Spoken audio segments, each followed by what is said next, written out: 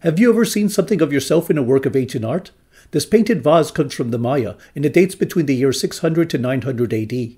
I saw this piece at the Kimbell Art Museum, Fort Worth.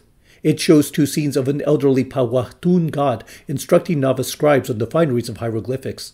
I develop software for a corporate application. In a sense, I am like the Ahkun scribes of old when I write to store administrative records. If you have had a similar experience with art from an old civilization, I would love for you to comment.